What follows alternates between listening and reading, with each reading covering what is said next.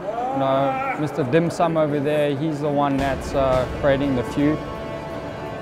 Dolce defines him. You know, my fighters don't define who I am. This is not the first rodeo I've been here, and so I don't really see a massive feud. He's the one that's creating that. There's never been rivalry for us, as I've said before. For us, we are prepared to fight.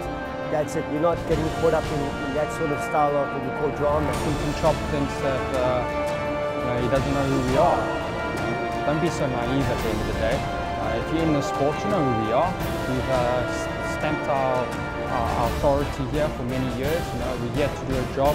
We're professional. Don't act stupid. You know, like I said, Dolce defines him. That he needs that guy. If that guy falls, then what? Where's Dragon Power then? You know, for me, I've been here many years. I've had many champions. These guys don't define who I am. My job is to be here and to create fighters. I don't need to be in the limelight. I don't even need to be sitting here. I don't like to be sitting here. That guy, he lives for it. You know, and that's what irritates me. He thinks that he's the one that's stepping in the cage, and he's not. If he wants the glory, he wants the popularity. If he wants all of that, then he must sign a contract and get in there. We're here to fight, and we're ignoring all of that. We're not even thinking about it. So if they're caught up in that, they're going to be surprised because, like I said, they're more focused on me. They're going to worry about champion.